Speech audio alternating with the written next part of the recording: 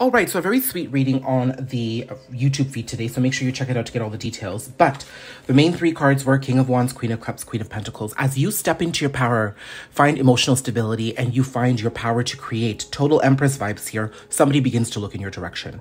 It's like you needed to claim your power and move away into yourself, that this person realized that they actually love you. Okay, with all three of you guys looking in one direction, I'm seeing that, you know, you're all aligning on one path too. Now, I'm not seeing this man with two women here. I'm seeing that he sees and honors both your headspace and your heart space and the desire to be a part of your life, okay? This masculine energy, however, is dealing with some 3D circumstances that are challenging them to work out of their comfort zone. They are being forced from the divine into this energy here to begin their work, doing the work, okay? As they do that, they begin to understand that they love you, okay? They kind of needed to be forced into this situation in order to really understand how they feel, and they want to communicate, okay? With so much Leo energy here, I'm getting Lionsgate.